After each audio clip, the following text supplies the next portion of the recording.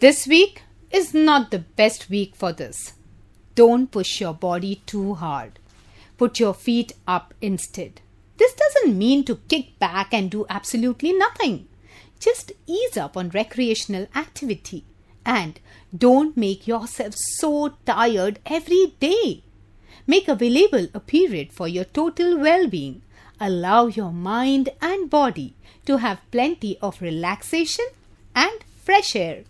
The sextile is to be considered as actually good aspect for marriage and developing relationship. Your affection is courteous, adaptive and flexible. Family life is valued. Quarrel must be avoided. The square oblige structures like negated control of authorities. Tendency to extravagance is obvious. For you, this week is about fueling your energy. You will find ways to spend money on fun pursuits or have a family meeting to determine the most prudent investment strategies. And don't forget to keep watching for more weekly horoscope.